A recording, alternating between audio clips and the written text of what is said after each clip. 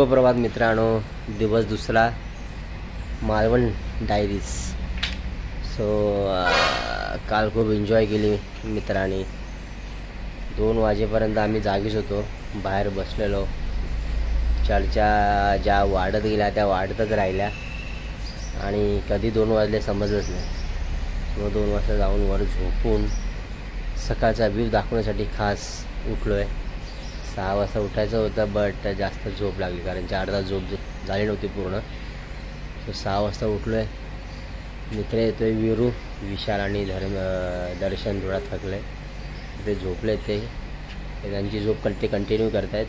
But मला हा sunrise view दाखवायचा होता कारण संध्याकाळचा व्ह्यू तुम्ही बघितला असणारच. सो मॉर्निंगचा व्ह्यू काय इथे आहे ते तुम्हाला दाखवतो कारण बीच जवळच आहे. इथे बाहेर रोड रस्ता आहे, हा रस्ता क्रॉस केल्यानंतर पुढे बीच आहे. तर म्हटलं की सकाळचा व्ह्यू बघू दाखवायला. एवढा जवळ निसर्गाच्या सान्निध्यामध्ये जवळ आलो आहे आम्ही आणि फक्त झोपून काढायचं आहे, बरं वाटत नाही. खूप मस्त नेचर आहे इकडे. जो आम्ही हॉटेल गेलं त्याच्यासमोर मस्त त्याने सजावट पण केली आहे, म्हणजे सेल्फी पॉईंट प्लस त्या नारळाच्या बागा वगैरे आहेत बाजूला. मस्त हॉटेलसुद्धा मस्त आहे. तुम्हाला ह्या हॉटेलची पूर्ण इन डिटेल तुम्हाला मी डिस्क्रिप्शनमध्ये देतोच. मेन म्हणजे की हेल्पर आहेत, ते हेल्पर खूप हेल्प करतात. म्हणजे जर तुम्हाला घरी जेवण पाहिजे असेल तर ते लोक प्रॉपर ते घरी सर्व डिश कितीही फिरवू द्या, किती म्हणजे एक थम्सअप पाहिजे तर एक थम्सअपसाठी ते वर येणार. कारण त्यांचं जे रिसेप्शन आहे त्या रिसेप्शनपासून थोडा आमचा रूम आहे लांब आहे, तरी ते काही न चिडचिड करता असे डायरेक्टली तिथे येतात. सो त्यांना आम्ही एक सल्यूट करतो. एक मस्त त्यांनी आम्हाला हेल्प केली. बाकी हॉटेल तर भारी आहे. विहीर, देन त्यांनी स्वतःचं किचन एक ठेवलं आहे त्यांनी, म्हणजे सो एक मस्त किचन आहे. एन्जॉय मस्त. सो डायरेक्टली आता बीचवर तुम्हाला नेतो. तर मित्रांनो, हा सकाळचा व्ह्यू आपला देवबाग बीच. मस्त आपले कोळी बांधव बोट काढायचा विचार चाललाय. हो हो, बोट काढतायत.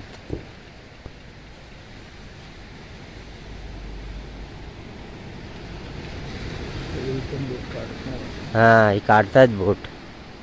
सो चला एक तुम्हाला एक नवीन काहीतरी दाखवेल.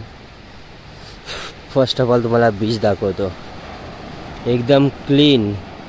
जर तुम्ही मुंबईमध्ये हा बीच असेल ना, ते हे जे करणार हे मुंबईवालेच आहेत. ते बाकी हे जे स्थानिक रहिवासी आहेत त्यांनी एकदम मस्त बीच स्वच्छ ठेवला आहे.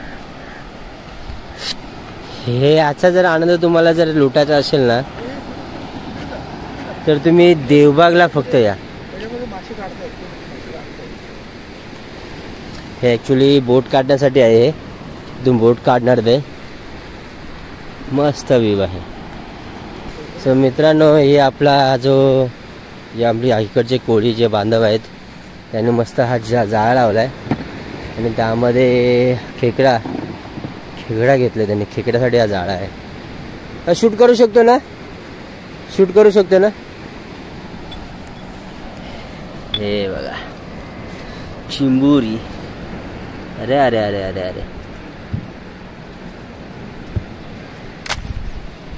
हिरो येतोय काय बघायला? डेंजर दिसतोय तो. हे असा नेट आहे. अरे हे बघा खेकडे बघायला. विरो, हे विरो इकडे बघ. अरे हे आता सकाळी पकडले दादा. मस्त एकदम रे, कडक. सगळे खेकडेच पकडले. हो, खेकड्याचं जाळ. और भी नमकीन हो गया हूँ.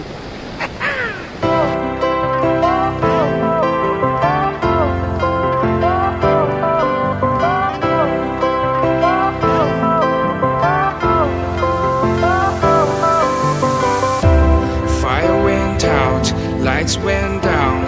When you feel lost in your shadow, don't feel alone, don't scream so loud.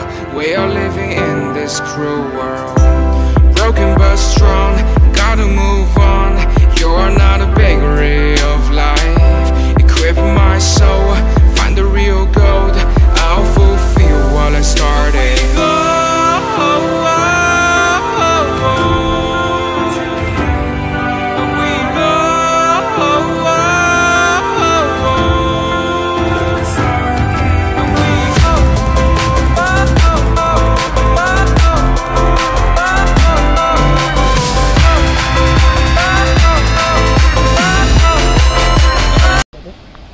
गोबरा गोबरा गोबरा गोबरा गोबरा केवढा आहे तो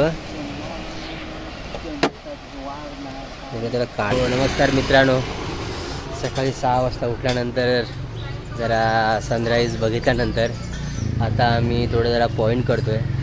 म्हणजे जराशी समुद्रामधले जे सुनामी बेट आहे प्लस डॉल्फिन एक पॉईंट आहे, असे पॉईंट्स आम्ही आता करणार आहोत. ते तुम्हाला दाखवतो की सध्या त्याच्या अगोदर थोडं जरा नाश्ता पाणी करतो आम्ही.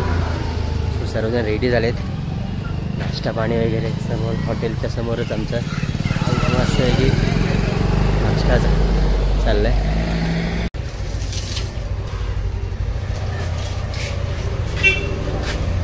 पुरी भाजी वडापाव तयार होत आहेत.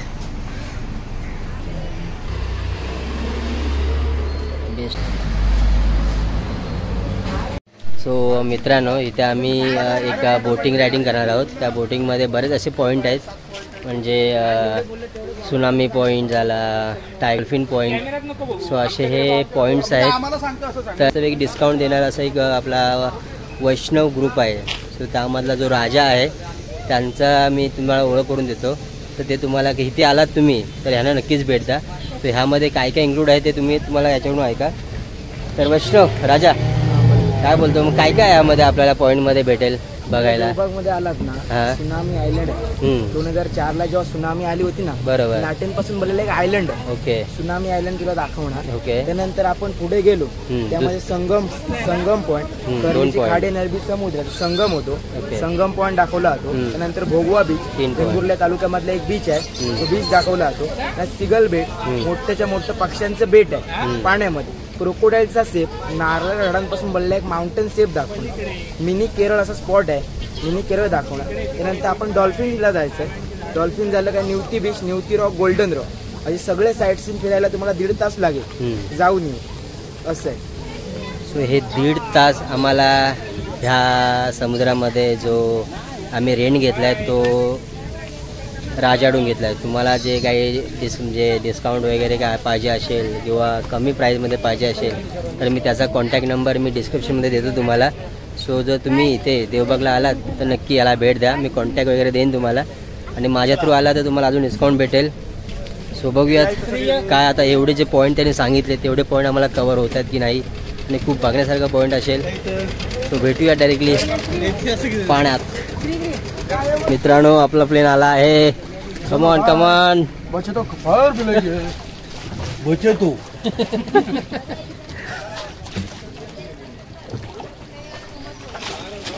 हॅलो गणपती बाप्पा.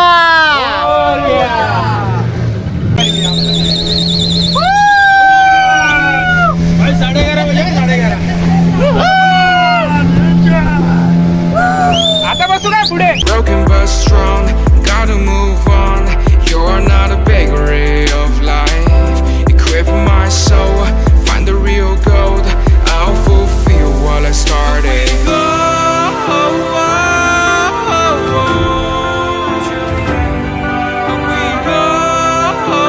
अच्छा, देवबाग एंड इथे आहे का? आणि हो, ही क्रोकोडाईल. हे बघ, हे क्रोकोडाईल सर दिसतो ना. वा मस्त. हे सिगल आयलंड, सिगल म्हणजे दिवाळी किंवा नाताळच्या सीझनला जर तू येशील या साईडला, या वाळूवर हजारो सिगल बघायला भेटतील. पण सध्या त्याला सर्जराव म्हणतो. सर्जराव, तू म्हणशील सर्जराव का? तर दादा कसं, समुद्र भाऊ हा असाच नसतो. इथं भाऊ केवढी तरी लाटं असतात. ही लाटं दादा तू आपल्यावर झेलून किल्ल्याचं रक्षण करतो. म्हणून त्या दगडाला भाऊ नाव सर्जराव. पावसाळ्यात भाऊ बघ वरतीपर्यंत ते काळं काळं झालंय ना पर्यंत भाऊ लाट जातात म्हणून भाऊ तो सर्जरा. आपण निवती गोल्डन रॉक इथे आलोय. निवती हा गोल्डन रॉक याला का म्हटलं जातं कारण हे उन्हामध्ये गोल्ड असा कलर दिसतो या, सो त्यामुळे याला गोल्ड रॉक म्हणतात. आणि निवती बीच हा आहे निवती बीच तालुक्यातले निवती बीच. ओके, सो इथे सहजासहजी कोण उतरत नाहीत कारण इथे पब्लिक कोणच नसल्यामुळे इथे जर हानी होत असेल म्हणजे माणसं बुडत असतील तर वाचवायला कोण नाहीये. सो त्यामुळे इथे शक्यतो फक्त बोटच उभी करतात, त्यामध्येच पब्लिक खाली उतरू शकत नाहीत. सो हा मस्त एकदम क्लीन. हे आमचे मित्र मजा घेताना.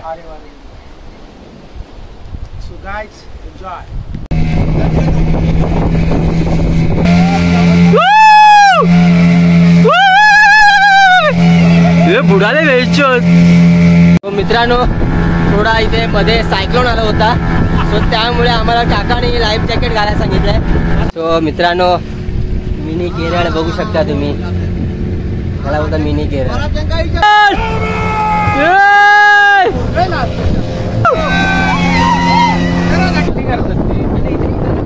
सो मित्रांनो, हे जे स्पोर्ट वगैरे आहेत ते सर्व इथे करायला भेटतील. म्हणजे जेट स्की झाला, बनाना राईड झाला, बंपर आहे. बट इथे रेट वगैरे आम्हाला माहिती नाही. पर हेड 200 रुपये बनानाचे बोलत आहेत, म्हणजे सर्व इन्क्लुडिंग 800 रुपये पर हेड असा रेट चालू इथे.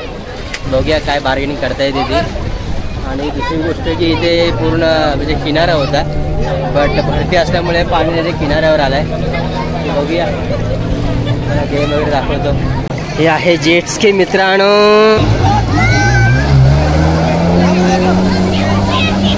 मित्रांनो बनाना राईड्स, ही आहे बंपर राईड्स.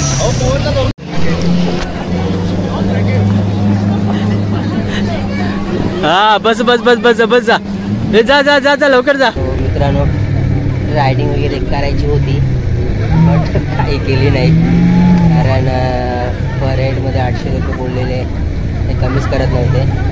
त्यामुळे आता परतीचा प्रवास परत आमच्या हॉटेलवर.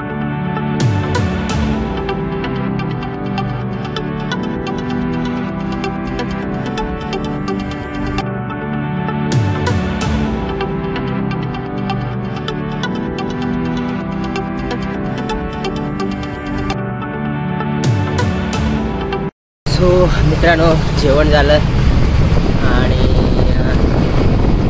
आपण निघालोय मुंबईला परतीचा प्रवास. पण त्या अगोदर जो दर्शन आहे मित्र माझा, त्याच्या मेवण्याचं लग्न आहे, तर कणकवली तिकडे जाणार होता मी. ॲक्च्युली स्कुबा डायव्हिंग वगैरे करायचं होतं प्लॅन, बट वेळेची कमी असल्यामुळे तो स्किप करतोय.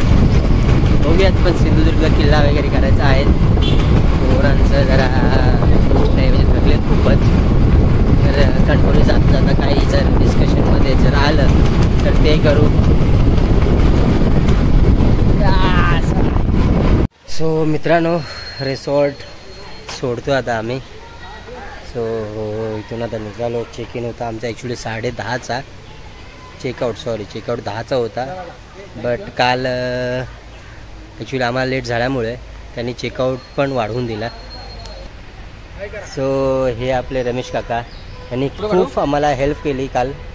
जेवण आणण्यापासून थम्सअप, पाण्याची बॉटल सर्व. आमची ॲक्च्युली रूम होती फर्स्ट फ्लोअरला, पण ते काहीही एक नकार न देता आम्हाला त्यांनी सर्व हाताजवळ आणून दिलं. So thank you so much Ramesh काका. तर आमचे मित्र आता सर्व फोटोशूट वगैरे करतात तोपर्यंत, रिक्षा येईपर्यंत. खूप एन्जॉय केला. आय होप्स तुम्ही एन्जॉय करणार हे सर्व व्हिडिओ बघून. तर ही आपली रिक्षा मागली मित्राने. चला मुंबई मुंबई. नमस्कार मित्रांनो, ॲक्च्युली आम्हाला मुंबईला निघायचं होतं, बट बोलतात ना काहीतरी जी कोकण ट्रेन आहे ती काहीतरी आमचं एक भलं करतं. म्हणजे तुम्ही एक रत्नागिरीचा ब्लॉग तुम्ही बघितला असणारच विनायक चॅनलवर. त्यामध्ये आमच्या ट्रेन लेट झाल्यामुळे आम्ही जे स्पॉट करायचं नव्हतं ते आम्हाला करावं लागलं कारण ट्रेन लेट होती. सो जी आजची आमची ट्रेन होती तीही लेट आहे, म्हणजे ॲक्च्युली 9ची ट्रेन होती, बट त्याचं टायमिंग कणकवलीला काहीतरी 3चा टाईम दिसतो आहे, म्हणजे मॉर्निंग 3ला. सो मग आम्ही मित्राच्या रिलेटिव्हचं लग्न आहे तिथे आलो आहे. मस्त एकदम मंडप वगैरे बनवला आहे. सो मस्त सारवण वगैरे केलं, एकदम तयारी मस्त एकदम आहे. सो पुन्हा एकदा एक व्लॉग आपला वाढतो आहे. बघूया दादा तिथे काय दाखवण्यासारखं आहे.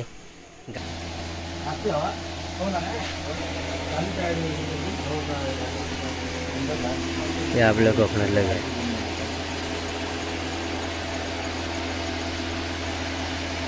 ये मित्र ये.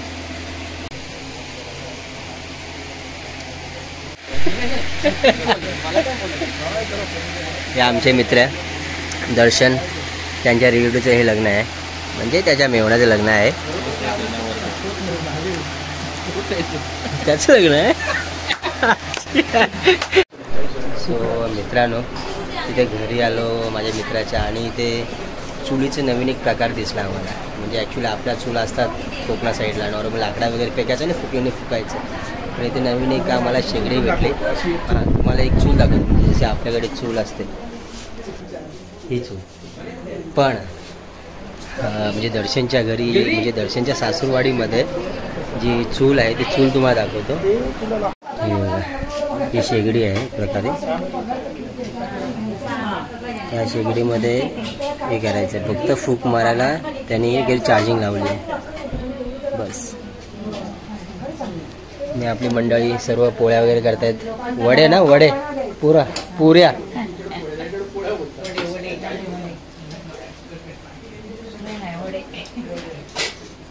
हे पोळ्या बोलतो आम्ही. हा ब्लॉगर आहे ऍक्च्युली, युट्यूबला ब्लॉगिंग करतो. नाव काय यांचं? सूरज महाडिक आहे तुमचं? हो. रील आहे काय? सूरज महाडिक सर्च मारा, भेटेल आपल्याला. ते हप्त्याचं पण येणार. आज आम्ही काय एन्जॉय केलं आम्ही ते 2 दिवस. नक्की नक्की आपली लग्नाची तयारी. एकदा सोबत आपण मंडळी जेवत आहेत, एकदम कोकण टाईप असं कोकणामध्ये जेवण भेटतं. मुंबईमध्ये उभ्या उभ्याने जेवायचं बघा. कोण भूषण बस भाऊ, तुम्ही पण बसा. शुभप्रभात मित्रांनो. दिवस 3रा. ॲक्च्युली आमची ट्रेन लेट झाल्यामुळे आम्ही मित्राच्या घरी राहायला आलो, म्हणजे मित्राच्या सासूरवाडीमध्ये. सो एक काम मस्त झालं की कपडे वगैरे सुका टाकले, कपडे पण मस्त सुकले असणार. ॲक्च्युली गेलेलो आम्ही म्हणजे पाण्यामध्ये वगैरे भिजून कपडे ओले झाले, आणि त्या ओल्या कपड्यांमुळे आमची बॅग पण जड झालेली. सो मस्त कपडेही सुकले. ॲक्च्युली मला नेचर दाखवायचं होता सकाळी 6 वाजता, कारण गाव आहे आपलं. सो पण खूप थकल्यामुळे काय उठलो नाही, पण आता 8 वाजता उठलो आहे. सो थोडं बघूया. सनराईज तर झालेला आहे मस्त, आणि गावची पहाट आहे ती म्हणजे एकदम शांत, आणि पक्ष्यांचा किवकिवाट मस्त आवाज येतो आहे. बरं वाटतं आहे. 3 दिवस कणकवलीमध्ये. पुन्हा एकदा मी भेट देणार कणकवलीमध्ये, कारण खूप बघण्यासारखं आहे. मालवण फक्त ऐकून होतो, आज प्रत्यक्षात बघितलं आहे. सो काय काय जे मेन गोष्टी होत्या जे मला विनय आयरे म्हणजे भाऊजी ते सांगत होते की हे कर ते कर, बट थोडं जरा कामांमुळे मला ते करता नाही आलं. पण नेक्स्ट टाईम मी जेव्हा येईन तेव्हा नक्कीच ह्या अशा गोष्टींना भेट देईन मी. सो थोडं ह्या जंगल वगैरे मी फिरतो आमच्या मित्रांबरोबर. आमचे मित्र पण पूर्ण सकाळ सकाळ रेडी एक्सप्लोर करायला. मित्रांनो गुड मॉर्निंग. सो बघूयात, पोरं पण आमचे मित्र पण रेडी आहेत. सो जाऊयात थोडं जरा एक्सप्लोर करायला. नाटोळ आहे ना, नाटळ कणकवलीमध्ये नाटळ गावामध्ये आहोत आम्ही. Bye bye.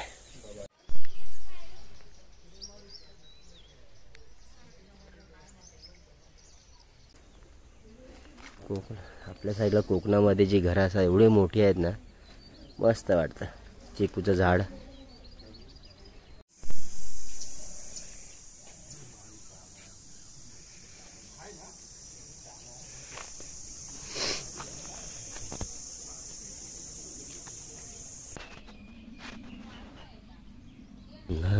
तुझे गीता तेरा कोई समा तानू मिळे जाने मुक्ती ऐसे दावे माझ ज्ञान मस्त विहीर. अरे बापरे. सो नमस्कार मित्रांनो, इथे माझ्या मित्रा सासरवाडीमध्ये आलेलो आणि त्याच्या पुढे एक गाव आहे कनेडी. कनेडी म्हणजे धुळेश्वर मंदिर जो मार्ग आहे तिथे मस्त आहे की काकांचं घर आहे बघा. फणस मस्त पैकी हे बघा. आणि ॲक्च्युली ही जी साईज आहे ही म्हणजे साईज आहे बोलतात ती एकदम म्हणजे कोवळी अजून आहे. हा फणस अजून मोठा होतो म्हणजे विचार करा. हा फणस म्हणजे आमच्या कोकणाकडे तरी ही साईज म्हणजे खूप चिकार झाली म्हणजे खूप मोठी आहे. यापेक्षा मोठी साईज होते या फणसाची.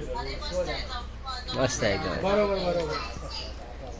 नेक्स्ट टाइम पण येणार ती पुढच्या वर्षी पण असं असं घरासमोर हे असं झाड जंगल मस्त वाटतं.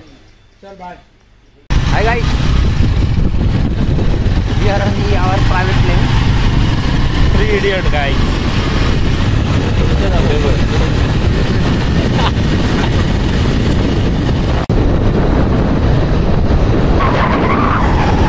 सो मित्रांनो, ही होती आपली एक मालवण डायरीज. खूप मजा केली, खूप एन्जॉय केला. म्हणजे ॲक्च्युली आपल्या कोकण ट्रेनमुळे थोडा आम्हाला एन्जॉय करायला भेटला. कारण जर ट्रेन कॅन्सल झाला नसता तर आम्ही हा थोडासा जो एन्जॉय आहे तो केला नसता.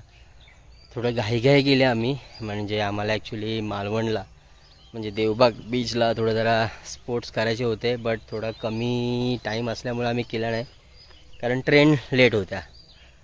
बट ट्रेन एवढ्या लेट होणार होत्या हे कळलं नव्हतं. पण इकडे आम्ही म्हणजे दर्शनच्या सासूरवाडीमध्ये आलो, तिथे खूप एन्जॉय केलं.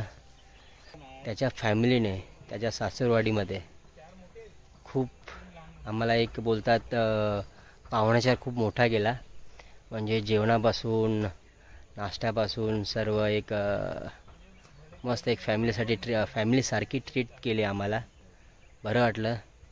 सो इथेच मी ह्या आपल्या व्लॉगची सांगता करतो आहे आणि खूप बरं वाटलं, खूप एन्जॉय केलं आहे. जर तुम्हाला ह्या व्हिडिओ आवडले असणार तर प्लीज कमेंट्स करा आणि सबस्क्राईब करा. So bye bye guys.